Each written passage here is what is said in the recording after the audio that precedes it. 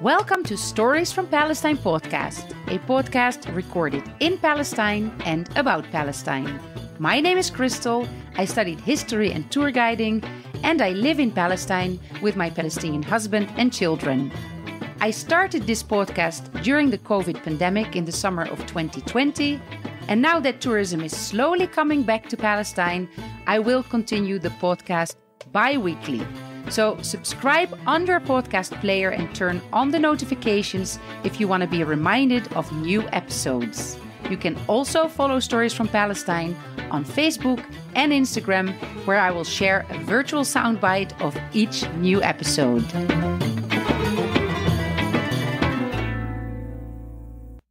If you have listened to the previous two episodes, then you have heard that I have decided to go for the tour guide program that will give me access to an exam that will, if I pass it, license me to be a tour guide in all of historic Palestine and Jerusalem. Until I get that license, I am not allowed to be a tour guide. And there are several historic sites where they actually do check if the tour guide has the license. One of these places is the Holy Sepulchre Church in Jerusalem. And because I cannot take anybody inside the church and explain, I decided to make an audio tour. You can listen to this audio tour at home, and you can Google some images or look at the social media of Stories from Palestine podcast or the website to find some of the photos and images that I collected. You can also, when you visit, use this audio tour while you are visiting the church and listen to my voice when you are in the church. Because the introduction to the history of this church and the audio tour together were over an hour of recording, I decided to chop them into two halves. So in this episode, you can hear more about the background, the history of the church, and in the next episode, you can take the audio tour inside the church.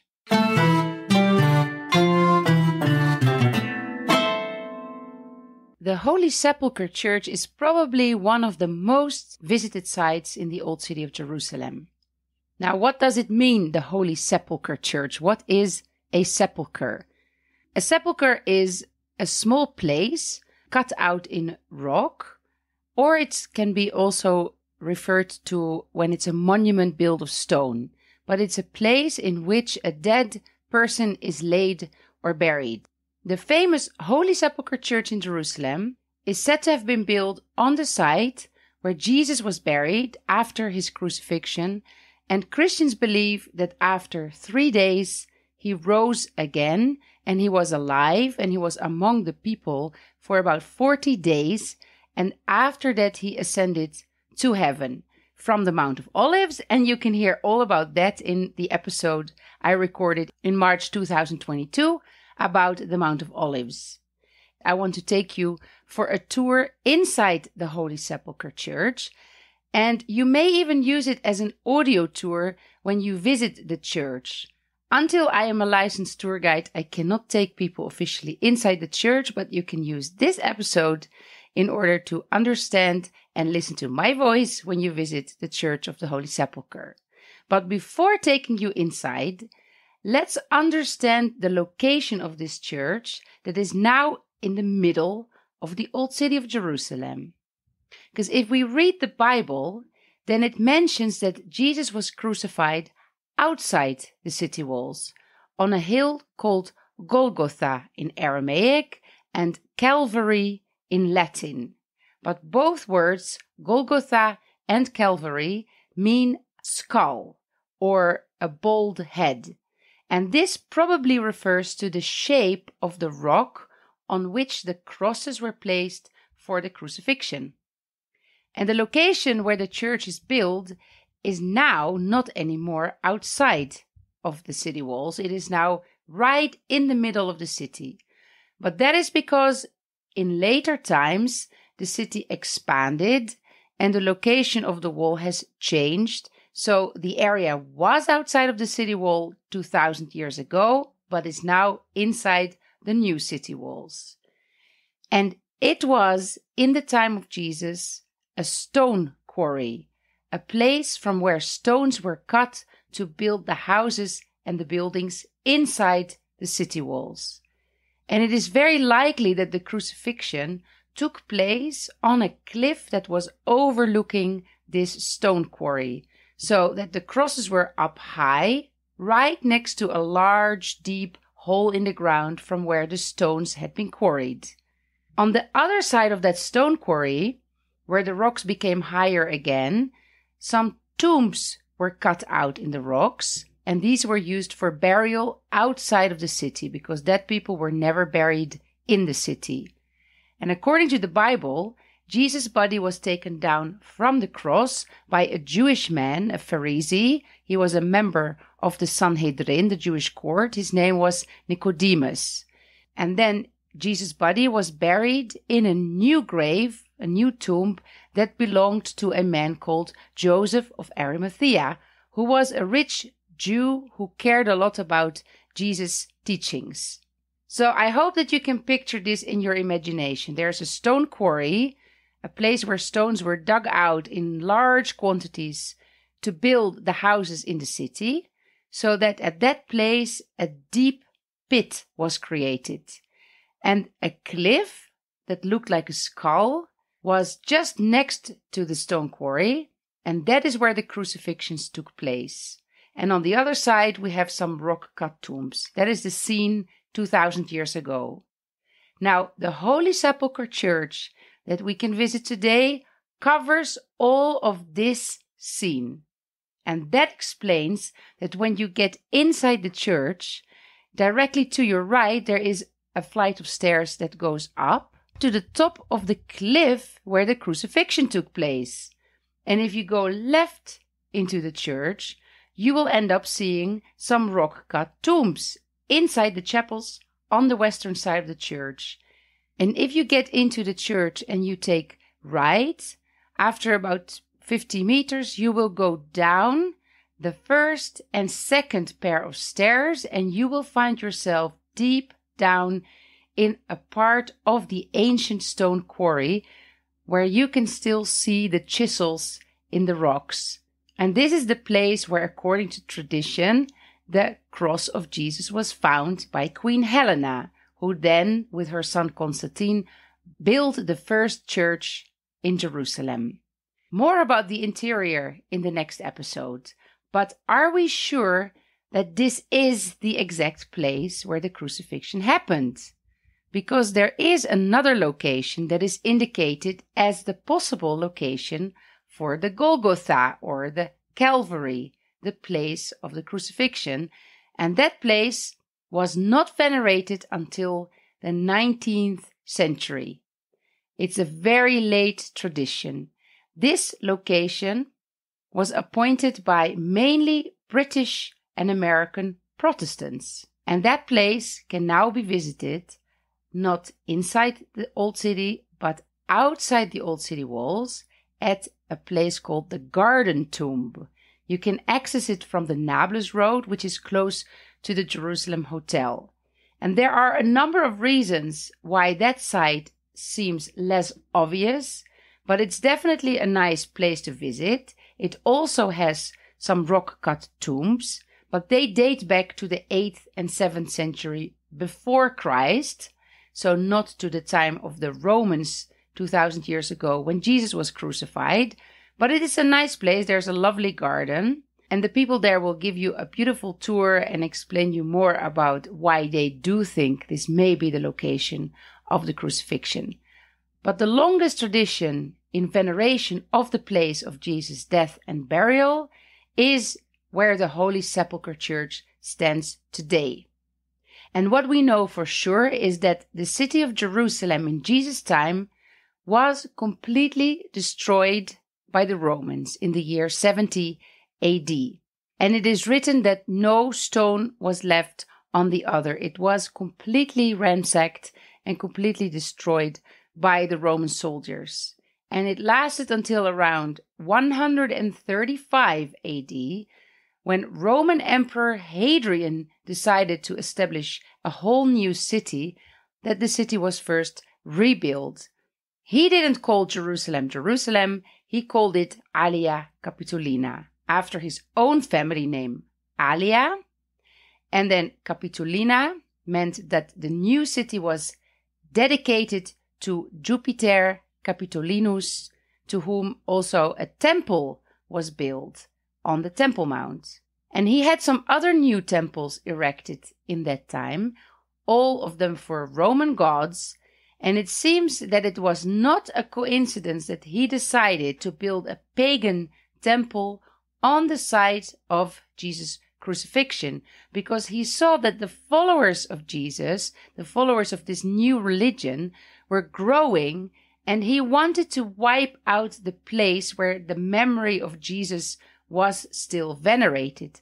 So what did he do? He filled up the quarry, the stone quarry, with sand and stones, and he erected a temple on top of that very location. Now, about 200 years later, when the Roman Emperor Constantine was in power and his mother Helena converted to Christianity, they came to travel around the Holy Land, and especially Queen Helena was searching for evidence of the places where Jesus had been, according to the biblical stories and the traditions. And it is said that when she came to this area in Jerusalem, she found 3 crosses that were thrown in a deep pit in part of that old stone quarry.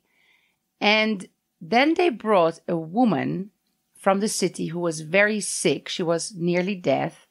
And they had her touch these 3 crosses.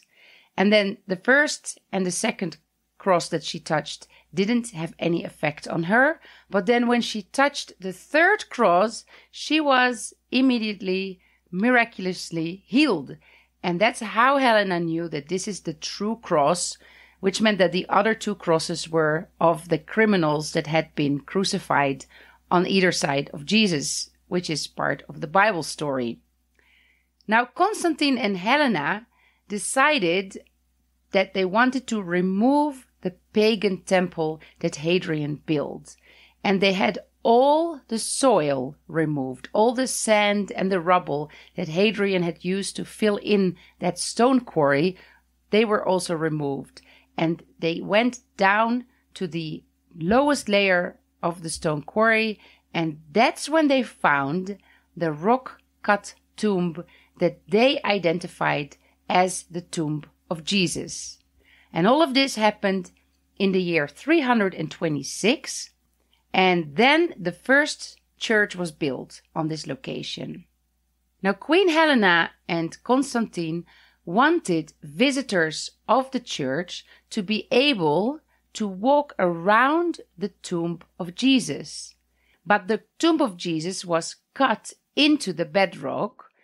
So what they did was they cut that tomb loose from the rest of the bedrock. It's a bit hard to explain, but you have to imagine that they removed a lot of stone, a lot of bedrock, in order for people to be able to circumambulate around the tomb of Jesus. And that must have been a hell of a job. So imagine, they just cut away all the rock around the tomb, and then they build a beautiful, embellished shrine over the remaining tomb. And this little house, this shrine, is called an edicule. And today when you visit the church, you will still see an edicule, but it is not the original one from the 4th century, because the church has been almost completely destroyed twice. But this new edicule that you see today is on the same spot as where the original edicule was built by Constantine and his mother. Actually, recently they did excavations inside the church, and the archaeologists and researchers found rock layers of the stone quarry on which the first Constantinian church was built. So they went down to the bedrock and they found the first layer of the church. So the first church was destroyed by the invading Persians. This was in 614. It is the year in which many churches and monasteries have been destroyed in the Holy Land, and a lot of monks and nuns were killed in that year. And then a new church was built in the Byzantine time. And that second church was also almost completely destroyed in the year 1009 by the mad Caliph al-Hakim. He ruled during the Fatimid period in Egypt, and he also gave order to destroy a lot of churches in the Holy Land. And I want to add that the relationship with the Muslims before that, before Hakim came, had not been bad, because when Jerusalem first came under the Muslim rule in 638, the Caliph Umar ibn al-Khattab visited the church, and he wrote a decree in which he stated that the church should not be used by Muslims for prayer, and that the people of the book, meaning the Jews and the Christians, should be protected in the city. And there is that famous legend that says that he, even though he was invited by the Archbishop Sophronius to pray inside the church, he refused to do so because he was afraid that Muslims then later would claim the church. So he picked up a stone, he threw it far away, and where the stone hit the ground, he prayed. And then in later times, on that location, a mosque with the name of the Omar Mosque, named after him, was built. And until today, you will see right across from the Holy Sepulchre Church, the Omar Mosque. It's still in use, and a similar legend, a similar story goes around in Bethlehem, where also right across from the Nativity Church, we see a mosque called the Omar Mosque. But back to the Holy Sepulchre Church. After the destruction by the Fatimid Caliph al-Hakim, the church was rebuilt again for the third time, and then when the Crusaders arrived in the year 1099, they also did a lot of renovations, and they rebuilt parts of the church in the beautiful Romanesque style. They also did some additions. For example, the bell tower was built in that time, and of the bell tower we see only part of it remaining after some of the infamous earthquakes. So much of what you see today of the Holy Sepulchre Church is dating back to the Crusader period. But there have definitely been some changes even since then. For example, the edicule, the small house around the tomb of Jesus inside the rotunda, was first renovated in the 16th century by the Franciscans, and then again it was renovated in 1808 after the big fire that destroyed much of the rotunda and the edicule. The Holy Sepulchre Church is holy to Christians in general, but there are different denominations, and they have fought, especially in the 16th and the 17th century, for the custody of the holy places. The big question was, who is in charge? Who can renovate? Who can use what part of the church? And when and who is responsible for the different parts of the churches? We're talking about the Greek Orthodox, the Roman Catholics, the Armenians, the Copts, the Ethiopians, the Assyrians. At some point in history, we also had the Georgians. So these were important questions. Who has the custody over these holy sites? And often these questions led to fights, and some of them were pretty severe fighting between the clergy. And it got so bad that the Ottoman Sultan issued a decree, a firman, in the year 1757 to stipulate exactly into details who was responsible for what and who had rights and how the space should be shared. And this firman of 1757 was later confirmed in 1853, and it is called the status quo.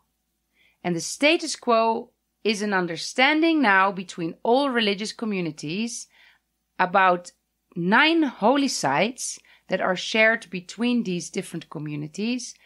And it states exactly who is responsible for what, when they can have church services, which part of the church can be visited by which group. And these firmans have even received international recognition in the Treaty of Paris in 1856 and in the Treaty of Berlin in 1878. And before we will start really with the guided tour inside in the interior of the church, which you can hear in the next episode, there is a striking example of the effect of this status quo on the outside, on the exterior of the church. If you are in front of the church and you look up above the main entrance, under the right window, you can see a small ladder. This ladder was first recorded to be there on a drawing that was made in the year 1728. So we know that in the year 1728, this ladder was already there, and maybe it was there even before that drawing was made, and basically it's been there ever since. This ladder is mentioned in the Firman of 1757 that led to the status quo, and because everything was to be left as it was, not to be changed without the agreement of all the religious groups, the ladder has never been removed. Well, not never, because there is a story that happened in 1997 where the ladder was supposedly pulled in through the window and hidden behind an altar by a Protestant Christian who wanted to make a point about the silliness of the argument over whose ledge it was that the ladder was standing on. So it was returned when they found it onto the ledge a couple of weeks later, and now they have installed a grate in the window. You can see it when you visit. It is now impossible to get even outside of that window anymore. In the year 2009, a few students of the tour guide program in that time were visiting the church, and they were looking up and they saw the ladder had been moved to the left window, and they took a few pictures of that. And then not so much later, the ladder was back under the right window. So just for a short period of time, it seems to have been moved, but nobody knows why. There are different stories about how the ladder got there and what it did there, why it stayed there. What is sure is that the window and the ledge on which the ladder is standing are part of the Armenian convent, but how it exactly ended up there, this remains a mystery. During his pilgrimage to the Holy Land in 1964, the Pope Paul VI, described the ladder as a visible symbol of Christian division, and I think that is very well said. Here it's also important to mention that all the strife between the different Christian groups has also led to a very old tradition, which probably dates back to the time of Salahuddin, who already in his days, and that's in the 12th century, had problems with the different Christian denominations in the church. So he appointed a Muslim family to be the holders of the key of the church, and they open and close the church, and they keep the keys with them. And that is until today. The Jawda al-Husseini family are the sole legitimate custodians of the keys, and the Nusayba family opens the doors with this key every day, early in the morning, and in the end of the day, they are the ones opening and closing the door of the Holy Sepulchre Church. I should also add that the church is usually visited by pilgrims at the end of their walk through the old city of Jerusalem when they follow the Via Dolorosa, and that is Latin for the way of the sorrow or the way of the pain, also translated as the way of the cross. And we spoke about this in the Easter episode of 2021.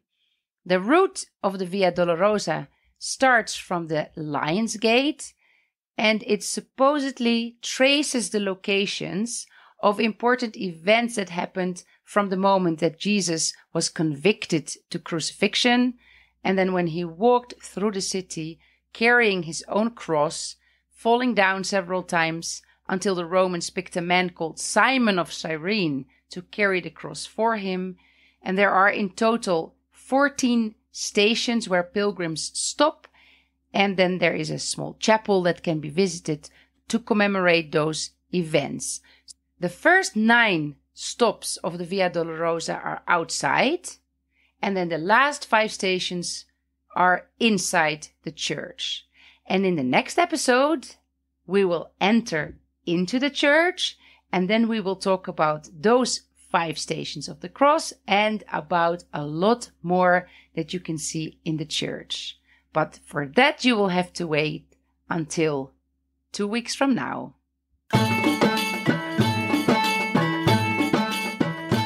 Thank you for listening. Please consider supporting the podcast with a donation. It is free to listen, but there are costs involved in the production and quite a lot of time. It's very much appreciated if listeners chip in, and you can already do that with a couple of bucks on the Ko-fi page. You can find the link in the show notes, as well as other links to the social media accounts and the website. I hope you will tune in again for the next episode. Every other week, a new one.